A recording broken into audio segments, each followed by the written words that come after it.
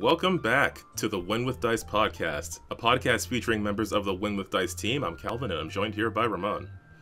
Hey guys, is this your first time listening to the Win with Dice podcast? This is the podcast where we talk about tabletop RPGs, running them, playing them. Calvin and I like to take a casual approach to GMing, and on this channel we like to talk about, or I guess not on this channel, but on this podcast, we like to talk about, like everywhere, all throughout our lives, all the time. That's what we do. But we like to talk about the games that we play in, the games that we run in, all the cool stuff that we learn from our friends and we learn from each other. So yeah, we just want to, show you that the hobby's super fun, and the other side of the GM screen is super fun and rewarding to jump behind. So if you have any questions or any thoughts about that, you can put it in the comments below, and I'll stop rambling now. And that's the show. Yeah, pretty much. We take a chill approach to GMing, so hopefully it's easier to give it a try if you're nervous about it. We do have some games to talk about. We have a Lancer game. There's also a Pathfinder game. We'll see if we can get both into the episode. They were both very interesting, and one of them I ran on a stream. The other, me and Ramon are players in, and we've talked about it before, the Lost Mind of Tim Telfer. But before we get into recapping all that fun stuff, we have to get to the most important part of the show, the Win with Dice weekly GM tip of the week. Yes, the Win with Dice weekly GM tip of the week, brought to you by Calvin. Thanks, Calvin. I missed you doing that last week. I had to do it myself, and I don't think it was as... I don't know if it was as good. Honestly, it's the only thing I actually do well in the show. I can never get the intro right, first off. I don't know what it is, if it's nerves. We've done so many episodes, but I can never do the intro the same way. I don't know. It stresses me out. But hey. I get it. I totally get it. But for this week, so something that came up in the Lancer game is just... Obviously, when you're playing a game that's dice-based, where there's random chance for things, or even card-based, or anything that involves random chance, some element is going to come up. Some story element, some, attack in a combat situation, some roll in a skill check. Just something in the narrative is going to happen that you, as the person running the game, are not going to expect. And it doesn't necessarily have to come from a player, although it often does. But in those moments, you might feel like, I know in that moment, which we'll go into more detail later, I kind of felt like, is this going to throw off everything that I ever made for this entire game? But on some level, I think you need to be able to, you just need to trust yourself a bit more. And I know that's easy to say. It's easy to say certainly after the fact. But you can trust yourself and trust your players to get through those sudden and unexpected moments. Because at the end of the day, everybody's there to have fun and play a game together. So usually, as is the case, everybody wants everybody else to have fun. If you're in a group where that's not the case, then you have far other problems than just rolling a number you didn't expect. But I would say that normally people just want to have fun with everybody together, and if something unexpected comes up, that's part of the fun. That's part of the story that you all create together. That's part of the unexpected element that creates like a new memory or a new story that you'll be talking about for weeks and months to come, hopefully. Yeah, for sure. Like, always try to go with the flow. That's where the drama is, right? Like, you as a GM, that's where the fun is for the GM, is to see, you plan out all this nonsense, and the fun is to see what the players do with it, and usually they wreck it, and that's just how it is, right? But I totally go with the flow, totally build that drama, and your table will love it. And I think that, like, every time, we never talk about when the plans, like, all of the fun stories I remember from, being a player, it's never when the plans go exactly as we planned it out, right? It's when things fall apart and we have to, like, cobble together this salvage the situation. Yep. And things go from, like, the frying pan into the fire kind of thing, and then we ended up victorious, or maybe we all lost, but it was still fun to mess around like that. So yeah, cool. There you go, folks. That's your Win with Dice weekly GM tip of the week. Just go with the flow. Groovy. So let's get into this Lancer game, which I had streamed over on the Untold Stories Project channel, on their Twitch channel. which of course is going to be linked below. You might be able to catch the VOD there for a bit, and it'll be on their YouTube channel hopefully sometime soon. And it was the third part of a one-shot, I guess. I don't know if it's really a one-shot or a... they've been using the term limited series over there because this always happens. I mean, also the parameters of a Lancer mission usually involves like more than one combat. It's just how it is. Yeah. So yeah, that I think the limited series is showcased like one mission for like license level 3. I think we were right. Yes. Calvin? Or license level 2. Just no LL2. Just LL2. High enough. No, yeah, it would be 2. Just high enough that you can get a unique frame. So that would be 2. Just because I wanted everyone to not be using the same GMS frame because I wanted some more variation, which turned out very explosive in the end. So to recap where we were, and this is a game we talked about a couple episodes ago, the players were working with Union, helping out this planet that had recently joined Union. But they were dealing with some pirates who were attacking a orbital terraforming station on a nearby moon. During that pirate attack, though, some ancient computer was unsurfaced from beneath the surface of the moon, and it took over the terraforming station, and it was using that terraforming station to sort of protect itself, but that was also causing it to crash into the actual planet below. So where we started off was the players arriving in what was planned to be the final combat of this situation. You might have seen the original map from it if you'd seen this stream previously. I updated the map, it looks a whole lot better. I'll probably stick a picture of it in here if I can find one.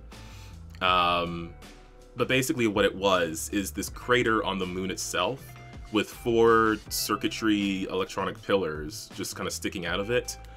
These exposed conduits were originally intended just to be something that the players had to destroy while dealing with the pirates, but the players decided they would rather, instead of increasing the violence, which had made the situation worse in the first place, they were going to instead try to calm this device down. So back on the Union ship, where some of the where they had originally rescued several scientists who were originally part of this terraforming project, they were sort of figuring out a way to communicate with these conduits and calm down this ancient computer before it crashed into the planet below. So you were basically stalling for time. Yeah, definitely. I thought it was, I mean, I know that like players typically are like, yeah, let's do the violence. It seems to be the easiest way. But you know, I think it was because you explained to us like it was kind of like a defense mechanism, and it's like I feel like we're all like, I think this thing just wants to be left alone mostly, so it doesn't really feel right to try and like, you know, attack it, but just because it doesn't know what it's doing. And you know, I think like as a player, I might have come to the same conclusion, but I don't know why my GM brain was just like, okay, here's some other objectives for you to deal with, and that's that, and not considering like the actual narrative that I created with this thing. But yeah, so you all came in, there was a bunch of pirates, and there were 4 things that you needed to protect from the pirates while clearing them out. We were down a player, so that character was just kind of like off screen covering one of the directions that enemies could come in. Yeah. Actually, if you guys, what was the was it the last episode we did where we talked about like help? We did like I guess a triage of like what did you want to fix for this? Yeah, that was a couple episodes ago. Yeah. Okay. Because we spoke about how like, you know, you wanted like reinforcements to come in, and I was like, I think I gave the suggestion of like all those flying units, because you know we already know the pirates already have like the capability of transporting units to the battlefield, right?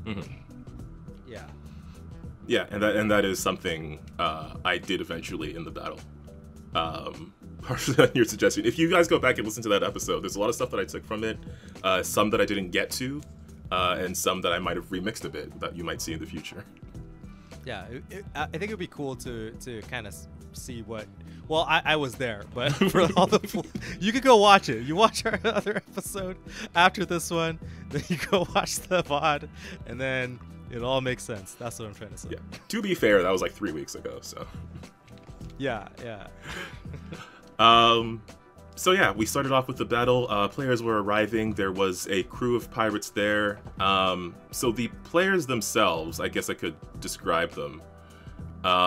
There was, of course, Duke, who you were playing. Duke the Sixth, by the way. The higher the numbers, the nicer they are. That's what I'm going with. Oh, is that what it is? Duke Prime is the most evilest one out of all of us. Well, I guess I would say evil, but like the most ruthless, I guess. And then as like the Dukes gonna go up, then the Dukes get like chiller and chiller and more good guy Duke. Except for Duke number 13. He might be the worst. I don't know. I am fascinated. Or maybe he's secretly the best. You need to see the Duke line. The Duke lineage. I think Duke number 13 might be the Dark Knight. Like maybe he's like, I feel like he's gonna be like, I forget that dude. He's always blonde from Gundam. He's always blonde. He has the helmet on, and he always like pilots the Talkies. I forget his name. I haven't seen he's Gundam. Always like the bad guy, but he's also like the coolest bad guy. That's probably what Duke number 13 will be. Anyway, I don't want to stop. Go ahead. No, I want to know more about Duke when we get there. But yeah, Duke's piloting a Nelson. For all the Lancer people out there. Additionally, there was call sign Empress, who was piloting a Tokugawa, who got into some, let's say, explosive action. Free Shooter was the player that we were missing, so she was off screen, like, just sniping dudes down. Hellion, in a Blackbeard, doing some grappling and slashing action. And Longhorn in a Raleigh, our the cowboy of the team, because every team needs a cowboy. Every team does need a cowboy. So the players rock up. They're facing I guess the specifics aren't really... Well, it's a Cataphract, it's a Bombard, and an Ultra Demolisher. And that was largely what the intended fight was going to be when I made the first draft of it. And I thought, because I was adhering to like a very specific like calculation, but I hadn't calculated in like backup and things like that, or reinforcements rather. So I was like, okay, this number of people and this number of structures is probably fine, right? I think I figured out the math on that or whatever. But I wasn't considering like rolls and randomness and what would actually be fun. So after we had our discussion episode, you had suggested that I bring in some reinforcements based on like, the enemies that I've used before. So I had some in reserve, just a couple of the aces that I used before, and one of the assaults, but the assault was beefed up slightly. I think Elite is the one that gives it one new structure. I forget the specific thing, but it's the one that gives it one new structure. Yeah, it's Elite. It would be Elite. Yeah. But that one didn't come out right away. I basically had the idea to plan out this fight in stages, essentially. So the players arrive, and I don't need to give like a specific play-by-play, but they do arrive, they start fighting the pirates. The Demolisher got messed up pretty badly, actually, because it did get grabbed by Hellion, and then was just getting wrecked by Hellion and Empress, and was not rolling very well. It did have some difficulties. I was gonna say, immediately at like the first kind of interactions where like Hellion saw the big dude and was like, yeah, we're gonna dance, kid. And just like I'll be having that. Blackbeard power activate and was just like grappling the shit out of this giant mech. And then Empress piloting I was gonna say Napoleon. That's not what it's called. A Tokugawa. Yeah. Immediately was like, it's time to burn, and just started pumping all of the energy and burn weaponry straight into this poor man. And how much HP does that thing even have? It was an Ultra. Yeah, it's got like 20, and it had 4 structures. Oh my god, people blaze through like 80 HP? Yeah, because he couldn't really do much, and he was grabbed, and he was getting some bad rolls. When he did get a good hit in, it was pretty significant. It was like at least 10, if I recall correctly, when he did get a decent hit on Hellion. But he did miss a lot. That's true. I mean, that kind of shows you that, like, Blackbeard is definitely a skirmisher, but it also, like, I guess I should say it's also really good at locking people down, because I think immediately we activated the Omni Harpoon, and it failed the agility roll, obviously. Because it's a big chunky this big old chunky mech failed an agility roll. How? Yeah, how, right? I mean, he couldn't dodge, like. But yeah, so like he was already on the ground, and the Tokugawa is the ability to just, you push your systems to the max, and burn out your reactors just to become like just a supernova, man. Just melted this dude. It was hilarious because your armor wasn't. I think he had like 3 armor too. It was like lots, right? Like, yeah, they had a decent amount of armor, but that Tokugawa I think is the one that had the armor piercing. Yeah, it was crazy the amount of like synergy that was there. I was like, oh, I see why we're the professionals now. Exactly. Yeah, it is giving me ideas of like different things I should try, because I didn't lean very much into like tech attacks and stuff with the characters that I made. Like there was that one would have blown all of us up, by the way. Like 3 out of the 4 of us were running North Star systems, right? North Star mechs. So like our tech saves are just like not there, friend. Like we're running like Windows 98. Like we would have gotten like wrecked so bad. Yeah, it would have been so awful. When I made these characters, I tried to have like a balance of like the different like controller and striker and all that. But everyone kind of didn't seem to like. Everyone kind of leaned away from all the more tech-based stuff. Apparently, I don't know if they came off as too complicated or if it's just the other characters were more interesting. Yeah, well, I mean, not even that. I mean, like, I just think that, yeah, like, if you think of, like, a big robot, the coolest thing is, like, smashing the crap out of people, in my opinion. Like, the tech stuff is cool, but I think that, like, the draw of the game is, like, at least to me, it's, like, the big guns and the big swords and the, the super boosters and all that kind of stuff. I feel like people focus a lot on firepower more than, like, I'm going to be the smart dude in the back, like, you know what I mean? Fair enough. At least that's just for me. No one picked any of the Horus mechs. Yeah, that's for sure. But yeah, no, and then Duke, I like that. What I appreciate after like doing the limited series was I think by like this combat, everyone kind of figured out what their roles were. Yeah. You know what I mean? Like, which I felt like, oh man, I love that moment when the party comes together, right?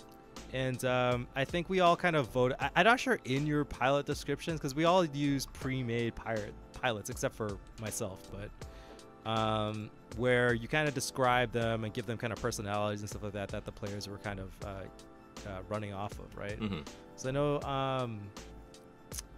Hellion. I was like, what's Hellion? Hellion ended up being our captain just because, like, I don't know. I think she was the coolest character by far. Yeah, she was the first one that I made, and was probably one of my favorites. Yeah, so Helen, being the badass she is, became our de facto leader immediately. But I did like being, like, I guess not like second in command, but like I like the idea that Duke and Hellion were like right before the combat, Hellion was like, Duke, what are you gonna do? And I was like, yeah, I'm just gonna go deep. And she's like, all right, don't worry, I'm gonna tackle the big dude. And then we just split up immediately. Yeah. And I thought that was kind of cool. Because you went after like the bombard, and there was actually another Rainmaker grunt that I just threw in there, just as an annoying thing. Fucking got me again. Like, I used up so much effort to attack this grunt, but you never tell me that. I know you said like, oh, this looks familiar, and I legitimately forgot that we fought a Rainmaker grunt before. So I just like, pressed all the buttons and just like, did like 12 damage to this thing, and then it's like, well, it only had 1 HP, and I was like, fuck. Yeah, man. I wouldn't have tried so hard. Yeah, I'm part of me is wondering if I should have like not made it a grunt, but I don't think that would have mattered for what you did on your first turn. No, it would have made me feel better. That's fine. So yeah, Duke's going after the long range guys. What was the call? Longhorn was sort of hanging back a bit at the edge of the crater, helping deal with the cataphract who was trying to help out his demolisher buddy. And the fight was going sort of back and forth like that for some time. Yeah, until I'm pretty sure the cataphract tried to like, I think the cataphract was able to like get one of us. Oh, he grappled Hellion. Yeah. But that was pretty much it. It really did. And then Longhorn rocked up and just shot the crap out of him. He was like, "Oh, I had bullets in the chamber. Let me offload on this dude." And then this dude did not make it. No. Through the onslaught of just like getting freaking, blitzed by a Raleigh, which makes sense. Yeah, he did get his lunge attack in on Hellion, but in the end didn't really have anything to deal with Longhorn's ranged attacks. Yeah, it's pretty futile, unfortunately. Cataphracts, I've also used cataphracts before, and like sometimes they're really scary, but most times they're not. Like I don't know. I don't know if I know how to use them yet. Like, yeah, but I mean, like everything has cataphract. optional systems and stuff, right? So there might be some good system combination in there. I was just thinking this guy would be like maybe darting around a bit and just impaling people. You just had to deal with like Hellion and Empress pretty quickly, though. I feel like cataphracts don't need to start on the field. I feel like they need to like show up as reinforcements like at the edge and then like catch the back line. That's just like how I feel, because like I don't think that I know that there's like I guess they're supposed to be frontliners, but like I feel like they're more skirmishers. Like they just need to show up and get a dude and run away. Like, you know what I mean? Like harassing. They're like harassing units because they're super fast. But I don't think they have too much HP. I don't have the book in front of me, but it always just feels like I show up, I swing an attack, and then immediately like the melee character just melts my face, or somebody just shoots me and I'm just dead. It does have 15 HP, but like it has I think it's lunge or impale or trample or whatever it's called that makes it like gives it the ability to move. So it can move like 16 spaces in a turn, so it's certainly got the speed to do something like that. Yeah, maybe it's just bad luck. Yeah. See this dude zip across the field. He's pulling a Duke. That's probably what it is, right? He just eats fire. Like. Oh yeah, he's the Duke of this unit. Yeah, he's the Duke of this unit. I guess he ate up a lot of damage that would have probably gone to the defender, the demolisher, but yeah, true. So yeah, that was the combat going back and forth. You were able to take out the Bombard, the Rainmaker, the Cataphract went down, and the Demolisher called for backup. So one of the things that's been going on is the what's been lovingly called the STF, the shit talk frequency, which is what I've been using so everyone can shit talk everyone else as you would normally in a combat situation in any other game. I just had to justify it in a mech game. I would say, no, I think canonically from the source material of mech anime, there's always just like a frequency where the enemy forces and like your forces, like your ally forces could talk to. Like for some reason, everybody just has like this open comms that like they're able to just talk shit to each other, right? They're always like, yelling at each other through their screens every time, you know what I mean? Like, exactly. Yeah. So I think that's just the rule. That's just the rule of combat now. This is the STF. Yeah. I didn't get to reveal this in game because I didn't find like a good moment for it. But I was gonna give it like an actual practical name, but everyone just calls it the shit talk frequency. Like it was gonna be like special tactics frequency universal or something like that. But everyone just calls it the shit talk frequency. Yeah, because that's what it is. STF. Yeah, it would be like frequency T for something, and then S. I don't know. If you guys have any ideas for the STF, then for like to give it like a real acronym. Yeah, you can give it a better one. Yeah. Or you know what I mean. Like that would be good. Because it could just be like the service technician frequency, where it's just like the generic open comms that like all mechs can just like plug into and just be like, hey, yeah, it's shut just up. But he did call for backup. He called on the SDF, and then he called in. So he called in a couple of aces and an assault. and this assault was an elite. And up until this point, I was doing all like sorts of wacky voices for these guys. But the 3 that showed up here, they were far more serious. There weren't as many quips from these guys. True. The assault especially. Yeah. Which I just wanted to show that these guys were more serious and more determined. As was apparent, because when they first came in, they started attacking one of the conduits. And over time, like, you were getting messages back from Agent Holly Atro, your sort of connection to Union, on the progress that was going on with this program. They mentioned how the head scientist who originally suggested just blowing the whole thing up got knocked out because someone swung a chair at him. Yeah, he was like, no, you have to destroy it, and like, bang. Now I'm the head scientist. Basically. So yeah, they were working on that still. But then as these guys show up and blow up one of the conduits, Holly sends you a message saying that there's something going on underneath the surface of the moon at this point. And then as the round ended, like, these crystal structures sort of burst up out of the ground, letting off these electrical dangerous areas next to them. Yeah.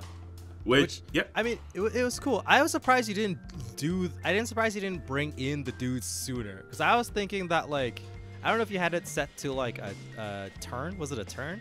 Or a round, sorry? I think originally what I was going for is maybe like a round thing. I think they came in on like round 3 maybe. I think that was what my original plan was. I maybe could have bumped them in earlier, because I wanted things to sort of escalate in a way, but the fight was going... I mean, like, yeah, like the end of round 2, I think it was, is where it was just the Demolisher that was left.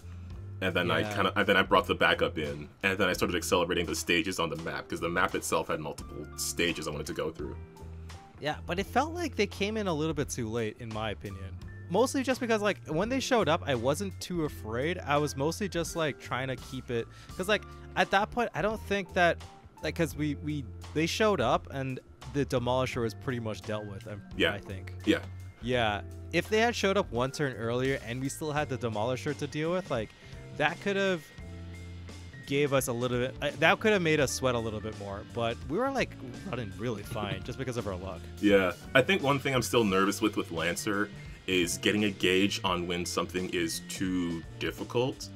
And that was part of why I didn't bring them in sooner, because I was like, is that going to be too much if I put them all together at once? But by the end of round 2, it was clear that that would have been fine.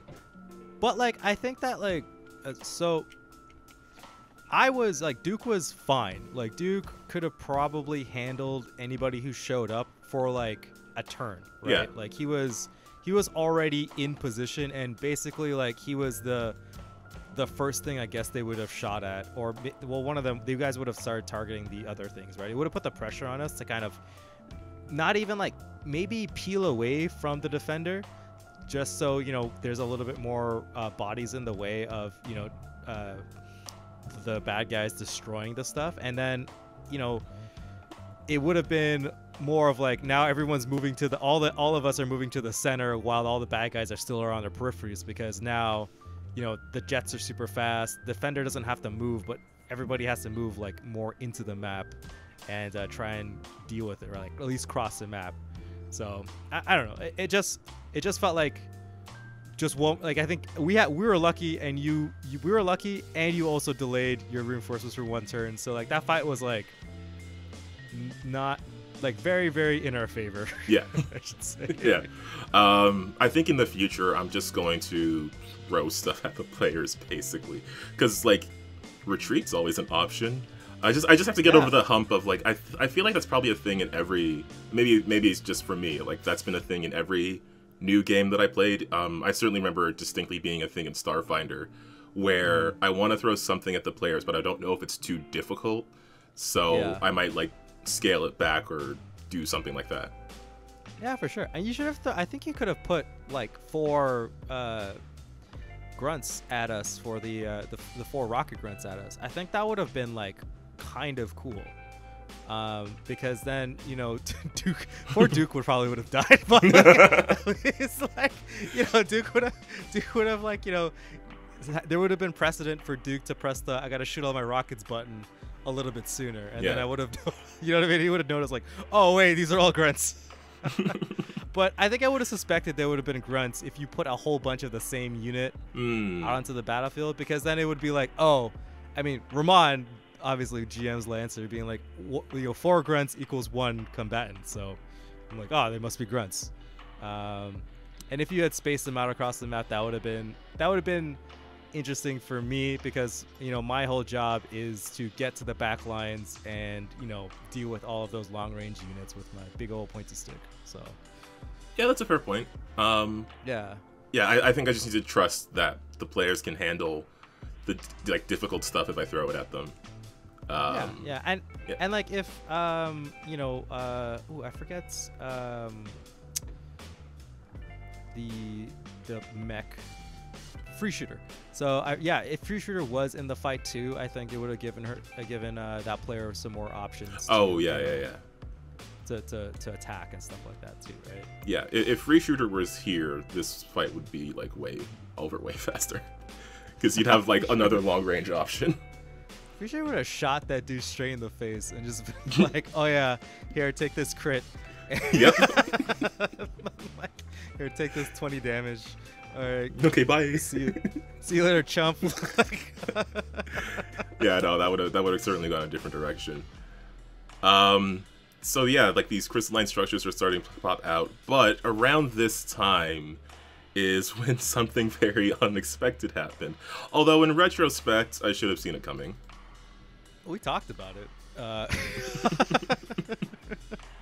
don't think we've been into specifics. So as our Lancer listeners know, while your mech can get damaged by damage, there's also heat you have to worry about, and overheating your mech and having to deal with the consequences of overheating your mech. One of which that you have a 1 in 36 chance of getting is an irreversible reactor meltdown. Yeah, like all good, sci-fi mechs, they're powered by nuclear fusion reactors. So like, yeah. So yeah, when you push that system, you could get a meltdown, and then it's like kaboom city.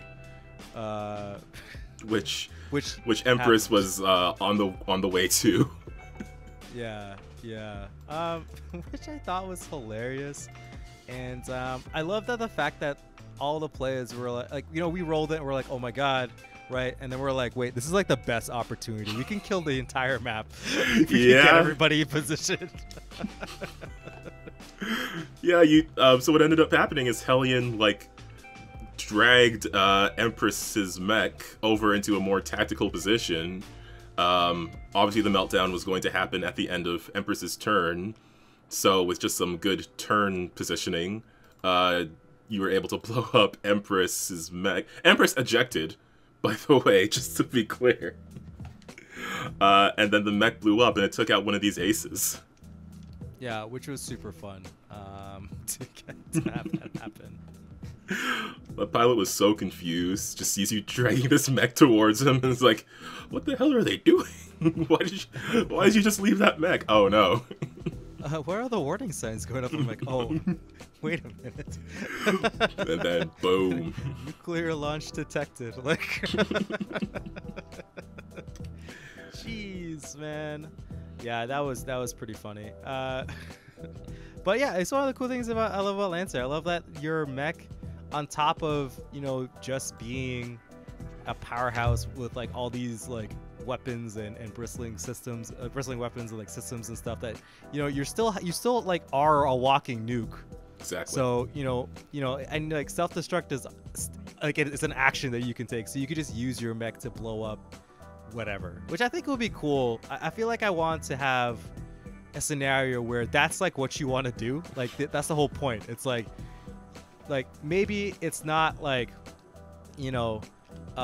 actually no, I think we did pull that off when I think it was when you guys went to the Blue Horizon and you went through that heist and you stole that data. I think at the end we narrated saying that like, yeah, you all like ejected from your mechs and were able to like fly into like a stealth cruiser or something that's like coming to pick you up, or a stealth ship, and you just, to cover your tracks, you guys blew up your mechs on the platform, which is, you know, horrendous because, you know, a bunch of nuclear explosions goes off in one place. But I would like to have a mission where, you know, you guys would have to cross the map, but it's because like you have to get there and blow up your mech. Like it's the only way. That would be so it's my job to destroy your mech completely before you could get to the other side, and it's your job to survive the entire time. So I think that'd be kind of cool. I'll make the map like super long too, so it's like really hard to get to where you want to blow up. Yeah. That would be interesting. Try to survive so you can explode. Yeah, try to survive so that you could die. Yeah, that's how it is. Well, hopefully you eject. Yeah. Unless you're that cool, I guess. Unless you're a bunch of dukes. Yeah, unless you're a bunch of dukes, and then, you know, you just like a clone of you somewhere. Then you're fine. The mantle. Yeah, then you're fine. Yeah, took out that ace. The other one went down, and then there was just the one assault left. And it's a good thing he had a couple of structures, because he was getting attacked by Duke and Hellion at this point. Yeah. Actually, I think that's how the first Duke died. Yeah. How? It was just like a very serious situation. And the bad guy was gonna, like, I think my mech was gonna blow up anyway. And, you know, there wasn't enough time for me to get in position, or like to be ineffective, and my teammates were gonna like eat it. So Duke was just like, all right, I guess this is it. And just like, just kind of jumped onto the mech and like exploded. Like his reactor blew, but he didn't eject because I wanted to do as much damage to this thing as possible to make sure like everyone survived. So that's, I guess, when like Duke's like self-sacrificing nature kind of developed as like a character. And then it was like, oh yeah, I guess I could just clone myself. So then I just cloned myself. And then I think that's how Duke, the whole Duke saga kind of started. Wait, eject is like a quick action. You could have. Yeah, but I needed to cross the map, dog. Like, okay, fair enough. I needed to get there. It was like do or die. And I thought that the dying thing was pretty cool. So we had this whole thing where like, because I was running like an Atlas, right? And like that thing doesn't have any like heat capacity or any, like, it's just really bad at that kind of stuff, right? So, and I think it had a moment too where, because he had the Terashima blade, and Terashima blade like records all of like the past battles of its previous owners. So then it's like I think we had like a narrative scene where the next Duke in line went and picked up the Terashima blade from its creator and was like, oh, I don't know if I can live up to this blade because, you know, the previous Duke was so cool. Oh. I was like, oh, cool. And then now there's like, you know, possibly 14 Dukes, because Duke Prime, I guess it would be 13 Dukes, because Duke Prime would be number 1. I need to get the League of Dukes together.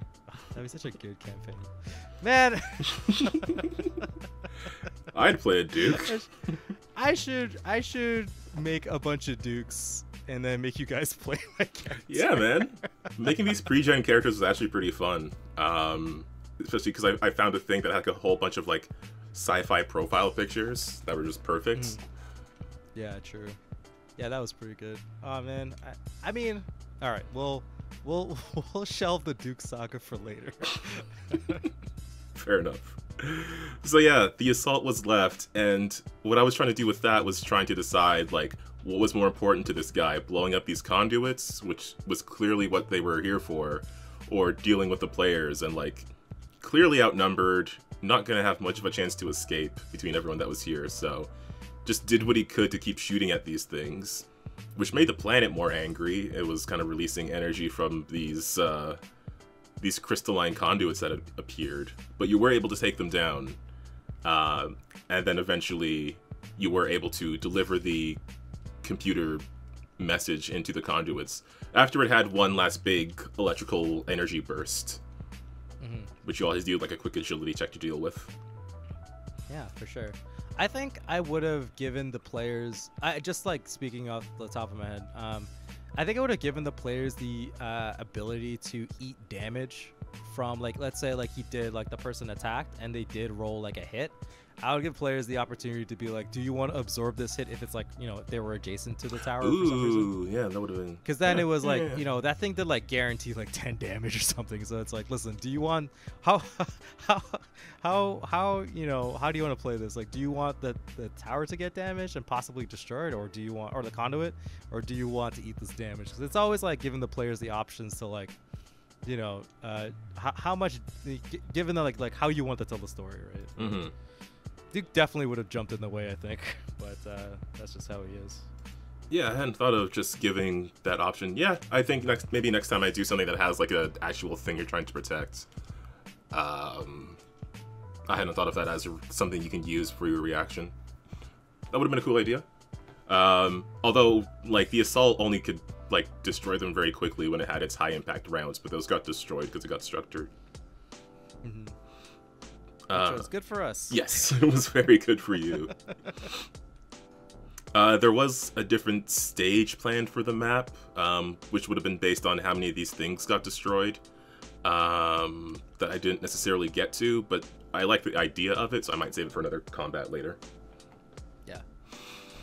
And then, yeah, you were able to deal with this assault guy in some post-combat description stuff. You were able to discover that he was in communication with someone on the surface of the planet, but you don't necessarily know who or why just yet, because this might become a bit of an ongoing thing. We were talking about it off screen. I was talking about it with people off screen, and might have to actually just go to like a meeting or something with the rest of them and figure that out if we want to do that. But yeah, this might be a thing. I did want to do like a campaign on this planet that's newly joining Union. I had some vague ideas of what could be certain things and tasks and missions you need to deal with that were basically just like ideas I had for this that I didn't follow through on because I went with this one. And yeah, it could be a continuation of the Iron Titans storyline, which I just kind of randomly generated. I hope it's not being used for something else already. I mean, I think it's Iron Titans Sublunar. I think that's exactly what the limited series is called. Yeah, my intent was for Sublunar to be this moon arc, and then something else for when you're on the actual planet. Yeah, well, I think that, yeah, because you can just rename the mission, right? The mission is Sublunar, right? Yeah. So, yeah, and then you could like name it something else. I think it would be cool to do a limited series. Maybe like not like a weekly campaign. Like I don't think it'll be that. Yeah, that's too much for me. Definitely like, yeah, maybe like once a month, once every couple of months, because I think Lancer's kind of good like that, because the mission, like every combat, it's just like, you know, so discrete, right? Like every section you could break it up to being like combat, narrative, opening, right? Like the setup, then it's like, you know, moving on, that kind of deal. So as long as like you can finish whatever you're doing in that time frame, like that encounter or that narrative section, then you could just stop right there. It's kind of like an episode, right? Yeah, I think I normally think of Lancer, I guess, scenarios in like episodes, like in a TV show. It's the way I think about it. Yeah, that's like, what I'm aiming for.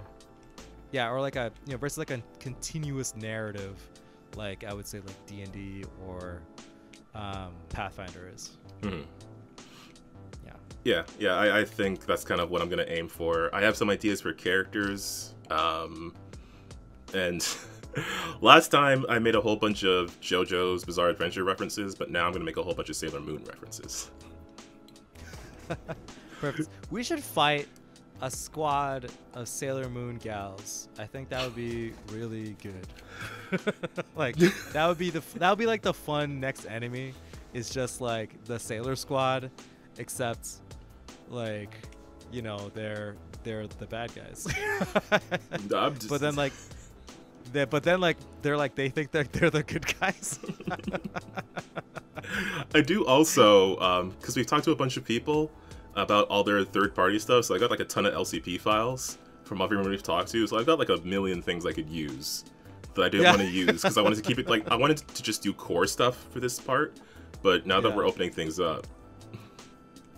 I was gonna say I definitely want to use systems from Shaka's game, so I kind of miss it because like I kind of want to rebuild the Duke I ran for that one shot Shaka ran for us. So I just want to do it. Yeah, I missed the Groot slang. I don't know if it's an NPC like that, but I like that big old snake robot. It's true, it's true. I think that you could cobble something together, or just tell Shaka to make... Shaka, are you listening? You gotta make Groot slang NPC. I'm sure there's one already that I'm just not remembering. Probably. Or you could probably put it together. Like that's the thing. It's like I think that you can just... Even if you wanted to just take like the actual systems and stuff like that and just run it, I think you could, and just like make the... Instead of rolling... You just take the average. That's usually what makes sense to me. Yeah. And if not, I could always just like give something certain numbers and abilities, and then just say it's shaped like a certain thing. This is a big snake with a gun. Deal with it. Yeah, that Groot slang sniper combo though, that was really fun. But yeah, that was the game. Again, there were some things that I wanted to do that didn't get to. I could have made the combat a bit more difficult, but everything that I can think of is just something that's like, well, I can very easily improve that, but the game was fun. Yeah. Okay. We did also want to talk about Tim's Pathfinder game, because there were a couple of big narrative moments in that one. Not too much combat in that. Last Pathfinder game. But switching gears, there were some significant story elements there. We had just rescued Nerb, who is Bren's sister, who's... I guess their parents are running out of names. Yeah, because Bren has this huge family full of all sorts of characters. Yeah. But Nerb is always... I think Bren is Nerb's favorite brother, I guess, so that she takes after him the most. And apparently Nerb has like good stats, and you know, was able to hold her own in some sticky situations.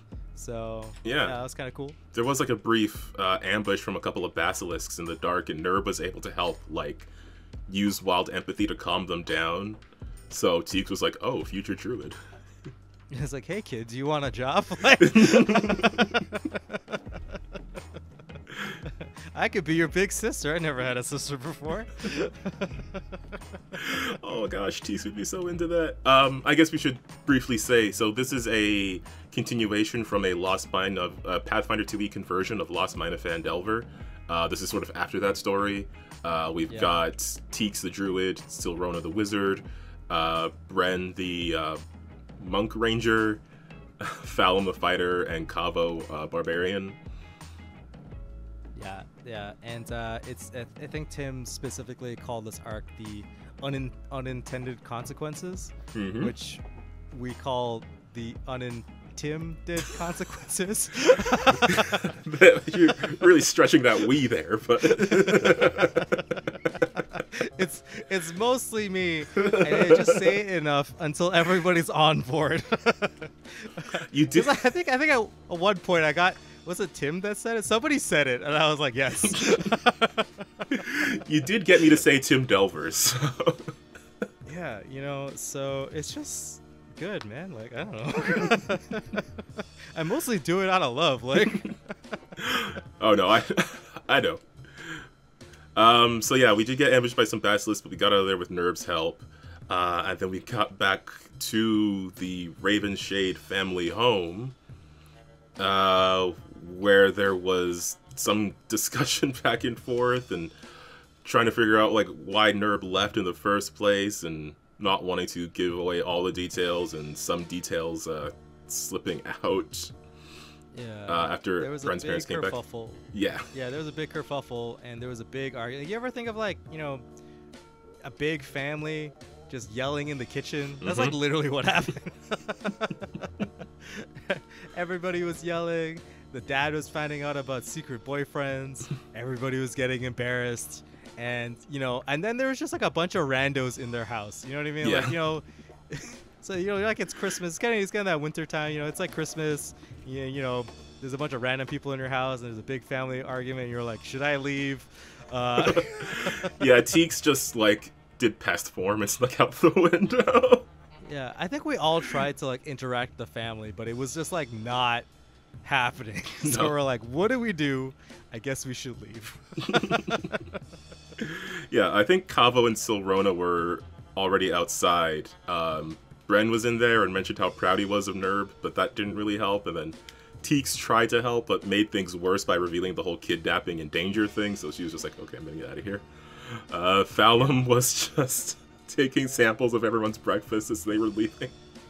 I think Fallum ate everyone's breakfast while everybody was arguing. That was what's happening. He's gotta eat. He's the wall. He's the shield for the team. He's the shield for the team. He's like basically second in line if Kavo ever goes down. Like it's like Fallum protect us. Pretty much. Like Kavo's like our problem solver, but Fallum's like I was talking to about StarCraft 2. I think I was talking to Paige about StarCraft 2 about how like I used to play Zerglings and you'd run like the bomb Zerglings and the regular Zerglings, but you unmask both of them, but then you use like a bunch of Zerglings because they take up so much like area to like hold people in place so that you can push the bombs at them. It's like that's kind of how Fallum is. Like Fallum just like gets in the way, and then like our man with the pickaxe just like shows us like he's the damage here. Fallum holds him in place, and Kavo just crashes into them. That's the 1-2 combo. Exactly. Yeah, all those martial guys, they go up there and they do all the big stuff. Us casters, we chill in the back and bide our time. Cool. All cool. Yo, like. Honestly, I don't even move anymore. What's the move action? Tim's like put me on the map and I was like, all right, I cast magic missile. It's like 100-something range, doesn't even need line of sight, just works, and then I move on. My turns are like the quickest turns for a spellcaster. Like, yes, I shoot magic missile. Yeah, move man. on. Wizard powers. That gimmick's gonna run out eventually. Like, yeah, it might be soon. Might be soon, yeah. For the revelations that happened. But yeah, so I think that pretty much what happened. I'm not sure how the party decided that we needed to go to I forget the location. So yeah, well, I mean, after Bren just pretty much took fault for everything and then got slapped by his brothers, Teeks had wrote a message to her father, and then this is a spell that I found out I could do. I don't know if it's new, if I just never saw it before, but Animal Messenger, where you can tie something to an animal and send it to a specific person or location. So she had to like go back in the house. Well, she had to ask the brothers for help, and they helped her get some paper and quill so she could write a note to her father. And then afterwards, we were sort of having a discussion on like, these dragon cultists knew about Bren's family and knew how to find them. So Teeks was a little worried about her father. Kavo's village is like way far off, and Fallum's from like a crew that's kind of disappeared, but Teeks was worried about her family. So she wanted to go up to the area around Luskin to check on her father. So yeah, we basically just set off from there. We did some traveling. We had to cut through the city of Luskin because her actual, like where they actually live, is just north of it. And then when we got there, we saw Henrik Navis, Teeks' father, the coolest seafaring guy, apparently. Fallum was super impressed. Yeah, everybody was like, this dude fucks, right? Like, I'm pretty sure. Pretty much. I think it was probably Chibi that said this guy definitely smokes his own chicken nuggets, and I don't know how we got there, but yeah. Like, we're like, damn, man, this guy's the coolest, and he's like, hey, do you want some like good alcohol and a cigar? And we're like, damn, man, really dadding up the place. Yeah. He gave Teeks a real big hug, which was nice. Mentioned that something to do with like the neighbors, the Winstons, who he wanted to get some apples. He wanted to get some produce from, and also mentioned that their son had a crush on Teeks, which was like a new thing to me. And I was like, ooh, boy. I don't know if that's gonna last. Although it might, because again, Teeks was supposed to be like a gremlin, but then she became the team mom, so. Well, yeah, I mean, I think it's just like, you know, Teeks just needed like some direction, right? Like she didn't get it in her hometown, so like she just had to leave, and then she's like, oh yeah, wait, I can just not be a gremlin. Which, I mean, that's mostly you, like Calvin, like you just can't actually be a dick, so. Oh my gosh. It happened again, and I'll tell you when I because I always tell you about stuff that happens on USB. I'll tell you about that after.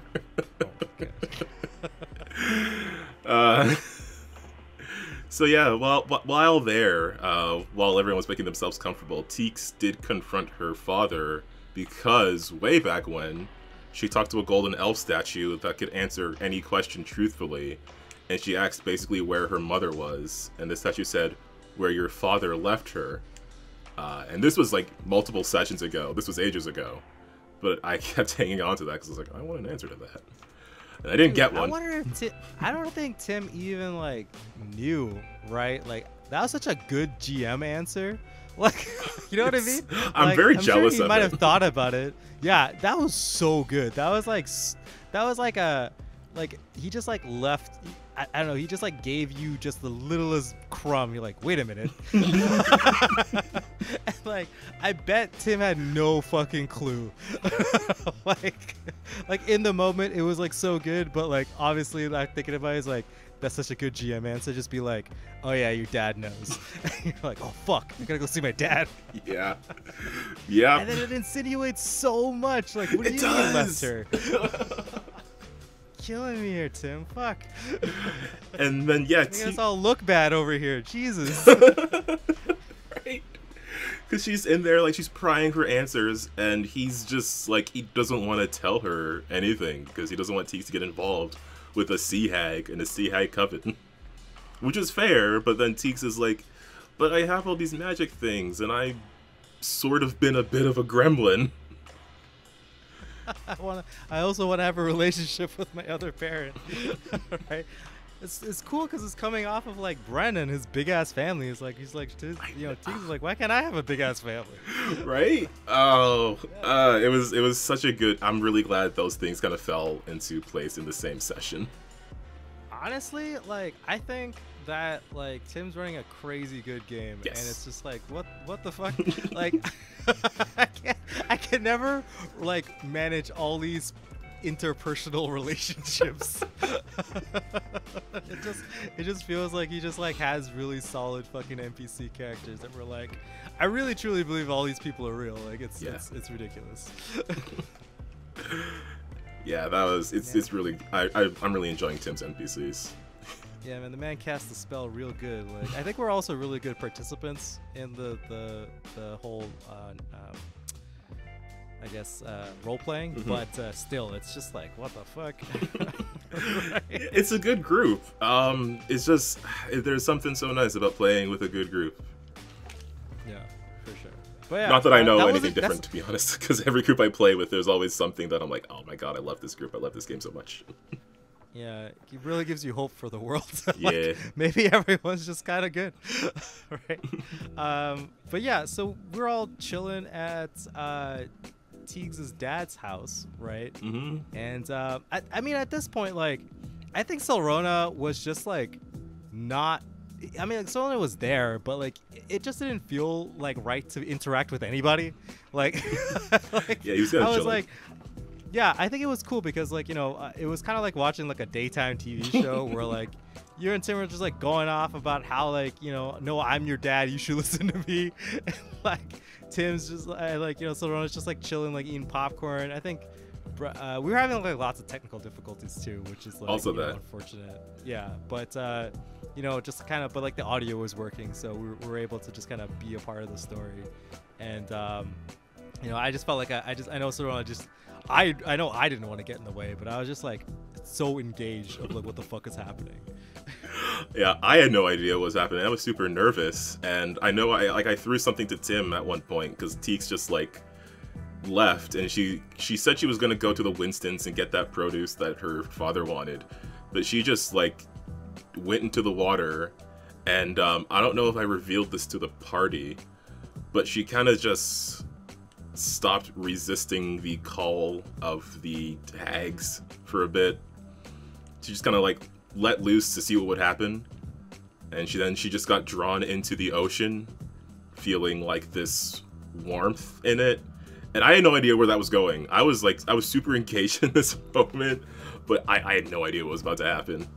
But it did draw her back just in time for something very dramatic to happen. Going from her, there was another. This group likes to post a lot of funny stuff in chat. So there was broke is like the broken woke thing, but broke was like dark Teeks and woke was dank Teeks, and actual result is damp Teeks. Damp Teeks. Nice. But yeah, so Henrik is showing off his boat to Fallum while the others are inside. Teeks is being drawn to something in the ocean. Fallum's just having a time talking about like his boat adventures after a few drinks. And Teeks is being drawn back to basically where her home is on the shore. Just in time to see... this was a whole thing. Because a figure appeared before anyone could react. This spindly man with a stack of hats on his head, who put a gun to Henrik's head and said, "Imagine my surprise when I hear that Maramis has friends, and one of those friends has family I've been ordered to kill." And that's when Silrona Maramis sees his nemesis from the cowboy dimension, High Hat Harry. High Hat Harry. Oh my god, I had no clue Tim made up a rival, like a nemesis for me. I know because he asked me like, "Oh, what do you want to happen?" And I was like, "Yeah, so it doesn't really have any family or anything like that." So I think that it would be fun to have like a cool wizard duel, you know what I mean? But I did not expect that one little line to lead to Teeks' dad getting shot. Right? I was like, yo, what the fuck? And he's just like, "See you in the Dust Bowl," and then disappears. And so here's the thing: when Ramon can't make it to sessions of this game, basically Silrona disappears to the cowboy dimension because he's a cowboy wizard, but he leaves behind like this horseshoe, which is sort of his anchor point to where he reappears again. But High Hat Harry, he did the same thing with a very similar looking portal, but he was able to reach back through the portal and take back his own horseshoe. Which I thought was nuts. I was like, oh my god. That son crazy. of a bitch. Goddamn High Hat Harry. Like, that's a very dramatic, tense part of a story where something you've seen as normal in a certain way is suddenly flipped on its head by this other person that shows up and is clearly more powerful. Yeah, man, that was a bad man move. I was like, shit, this is good. And like, you know, I definitely, I think out of everyone, I've given Tim the least to work with. Like, I'm like, Silrona is a very simple character. He literally just is a cowboy and a wizard. Like, if anything, Silrona is just kind of like a gimmick. But like, damn, I didn't expect to get High Hat Harry out of it. Right. Yeah, and like the picture Tim used is so funny because he had just like a goblin. I think it was a hobgoblin. Yeah. With like a gun. Except that like he put like the Team Fortress 2 thing where you just put a bunch of hats on top of him. And he also made like a wanted poster, but the wanted poster was like incorrect because it like had just one big hat, yeah. Except like High Hat Harry actually just wears like 10 hats. Like, oh, it was like simultaneously like, you know, scary, it was like thrilling, and I was angry, and it was devastated, and I was laughing my ass off. Yeah, it was a lot of emotions. It was a lot of emotions, man. And holy, I think we were able to, you know, we rolled some. We were like, oh my god, we have to save Teeks' dad from, you know, he got shot in the head. Yeah. Like, oh my god. I did get to do some So- stabilizing, so Yeah. he's like alive for now, but will have some like long-lasting injuries, and is probably not gonna be doing very well for the next while. I don't know if he's gonna be conscious for a while. Yeah. So, and now we have like a villain, because I think we were like not like aimless, but we were just kind of like wandering around. But I'm pretty sure like Tim just had Hi-Hat Harry in his back pocket, just waiting to spring this motherfucker, right? Yeah. Seemingly out of nowhere, and now we have a villain to go deal with, and the next leg is like we gotta get to the cowboy dimension. And it was kind of weird because he foreshadowed it, because we didn't put together that like, we were being like tailed by some goblins. Yeah. Right. Yeah. Yeah, and we just thought that like, oh yeah, there's lots of goblins in the Sword Coast, right? We did like mess up a whole bunch of them, so maybe they were just like trying to get some revenge, right? But we're too high level for them now, right? Yeah. Which makes sense, because the stronger you are, like the less trouble you have on the road, pretty much, right? So I think it was just kind of like that. I didn't think that there was another bad guy who was related to them, and they were just spying on us that way. And I was like, that's how they know where the fuck we are, because the goblins are They're spying for Hi-Hat. I was like, whoa. Yeah, I thought Crazy. it was gonna be like the dragon cultists we had to deal with. I didn't even click with these goblins because I just thought they were just like, because we messed up their tower and everything, so they're just like living wherever, but they're avoiding us because we're too strong. Yeah, like I straight up thought that we're like the next leg was gonna be us beating up a dragon, right? Yeah. It was like, let's go beat up that dragon because we killed their cultists. It And still then could be. The man, yeah, I know, but the man throws his Hi-Hat Harry. Yo, stop! I don't know if you joke. Yo, Hi-Hat should be working with like that black dragon. Oh, maybe the next leg. Okay, Tim, like you should just have us fight the green dragon and the black dragon. Maybe in a couple levels. Maybe after like unintended consequences gets wrapped up, because I think Hi-Hat was probably like a part of that. But yeah, that definitely something should happen. Is us beating up a couple dragons. I think that'd be a cool fight. I mean, like I'm also worried because like I don't think Sorona can handle fighting two dragons, because he's kind of a gimmick. No. I know I can't. Yeah, that's right. But it would be epic. But yeah, dude, that was crazy. And then we just ended the session there. Yeah. I was like, what the fuck? how am I ever supposed to top that as a GM? I don't understand. I don't know, man. It was like Tim just started DMing, and I'm like thoroughly impressed with this man. I was like, fuck. Maybe I suck. No. I don't know. This. No, I'm just bad. My DM stat spreads are just in different areas. Exactly.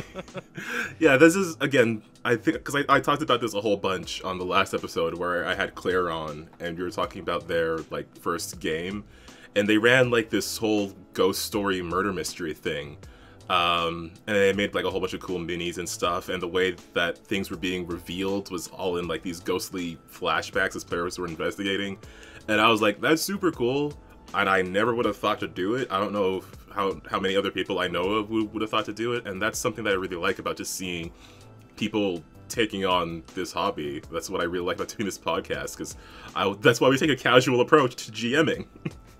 Because Yeah. I love seeing people just come in with their different ideas and doing things that like I wouldn't have done as a GM, but then I get to experience as a player or hear about. Fucking blew my mind, man. Yeah, man. Ugh. Tabletop Yeah, RPGs, man. I can never replace this. Like, I don't know what I would do. I don't know how I could get hype. Like, you know what I mean? Like, what is even fun? Like, what is fun? Right? It's not tabletop RPGs, man. Like, you watch how a can you movie or replicate read a this? story, and it's just going to be that one thing that you have no control over. You play a video game, you have control over it. It's limited by what's in the video game. But you play a tabletop RPG, and your only limit is as much as a group of some people can imagine. Yeah, basically. And just like, between 3 to 4 brains going at it. It's like a lot of stuff you can get up to. But yeah. I think that was super cool. Tim's game was super fun. Your game was super fun.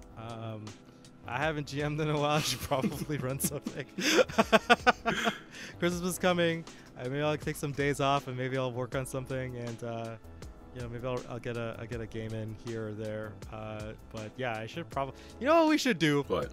Maybe I'll actually run Inion again. I feel like I keep every time I'm always like, yeah, I should run Inion, and I never do it because I'm tired. But I should just get Inion back together because like, I kind of miss that place a little bit. Yeah. In my heart. I kind of miss Macy. Yeah, I kind of miss Macy too. I think it's time to bring those motherfuckers back. I have like the next leg of it already done. I just literally like, I think I need to remember all the voices and the peoples again. But I'll just go read my notes. Yes. Oh, I'm very excited for that, and we will for sure talk about it on here if that happens. And of course, for everybody out there who's listening, if you want to hear more about our future games or other things that other like people we may talk to about their, games they're working on, things that they're writing. We did talk to Vex recently about the In Golden Flame Kickstarter, which just finished recently, and did extremely well, by the way. Yeah. And I saw some art. I saw some of the arts that were coming out on Twitter, and they're like amazing. So like, very exciting. Very happy for Vex. It's like, man, I think it's super cool that this is getting done. So. Yeah, I wanted to do like a Lancer home game, like with just our group. I think maybe I'll do that series. So yeah, definitely go below, check out all the links to all the stuff, all the people we've talked to. There's going to be a link to the Untold Stories Project channel, so you might be able to go there and check out the Lancer episode still, but if it's not there, it should be on their YouTube channel soon. As well, since we're in the shout-out section, basically. If you want to see more of me, I'm there on Mondays and Tuesdays. There's the Starhaven game, which just wrapped up, which I got super emotionally sad when I had a moment where I realized I'm not going to be playing that character again for a while. It just kind of hit me. Like, I think I didn't even realize it. But it was a very dramatic ending. We are going to have like a chat back sort of interview kind of thing. I think by the time this episode comes out, that would have been over, but you can check that out on their Twitch channel. You can see me get into how I felt about the character and everything, and how I thought I wouldn't be able to play that character in Season 2, because I did something very stupid. Additionally, on Tuesdays, there is the Gemstars Magical Girls Fantasy World game, where we're basically all playing different flavors of Magic Girl, and apparently, because I'm playing the red one, I've been made into the team leader. That's how it is, man. You choose the color red, it's over, man. Till like the white one or the green one shows up. That's how it is. Apparently. So yeah, your name's like Sailor Uranus or something. Like I forget what the other two Sailor Moon Scouts are named. Oh, but, Uranus and Neptune. Yeah, until they show up. Oh man, I would love a Uranus and Neptune in that game. I'd lose my mind. Those two are my favorite. Yeah, they're like the coolest. They're the coolest out of all of them, except for Jupiter. I think Jupiter still is my favorite. Yeah. Oh my gosh, I betrayed Jupiter. All those baddies. Yeah, all those baddies can, like, exist. I love them. They're like the best. Yeah. Need more of those guys in my life. I should just watch Sailor Moon. I don't know what I'm doing. You should. I've been watching it. I'm on season 5. It's really good. But yeah, that's definitely go check out those games if you want to see me carrying the heavy burden of leadership again. I felt very similar to how Macy felt in our home game, where it's just like, oh gosh, there's so much decisions have to be made and there's going to be consequences and it's on me now. I just wanted to punch bad guys. You know what? To be fair, you've always become the leader. You always become the mom. Always. Yeah, that's what it... But like the problem I have is that in Tim Delver, it's like we don't have a leader. We're like I think that's what Teagues needs to do. Teagues needs to become our leader, and I think that makes total sense to me. Like that's like I think that should be Teagues' arc. Is like oh no, that's too much responsibility. I got away from it in Starhaven, but now I don't know if I can. But yeah, and also they're doing a bunch of like one-shots through like the end of the year, so definitely go check out their stuff. They just did Jurassic Park, and that was a whole fun thing. I didn't play in it, but I was just watching it, but that was really fun. But I think that's everything. God, this section always gets so long. I should probably stop interrupting you. Nah, man. I do feel like I'm forgetting something, but I don't know what it is, so I'm just gonna assume I got everything. Yeah. No, wait, our gaming streams. Oh my gosh, that's what I was forgetting. The gaming streams are still going on. Just finished Dead Space, and I finished Outer Worlds a while ago, so that means we're back with Mass Effect 2. That's going to be on Sundays. Batman's going to continue to be on Thursdays. Once Arkham Knight is done, we'll play Gotham Knights, and then Skyrim on Friday forever, because Skyrim will last forever. Yeah, Skyrim, like the sun will implode, and you didn't do everything in Skyrim. Exactly. Exactly. So yeah, check all that fun stuff out. And that's everything. Cool. Cool. All right, Ramon, anything else you want to say before we head off? Duke forever. All right. Well, for all of our, I don't know, what should I say here? For all of our mech piloting, magic casting GMs out there, and GMs and players out there, just remember to keep on winning with dice. And we'll see you next time. Bye, guys.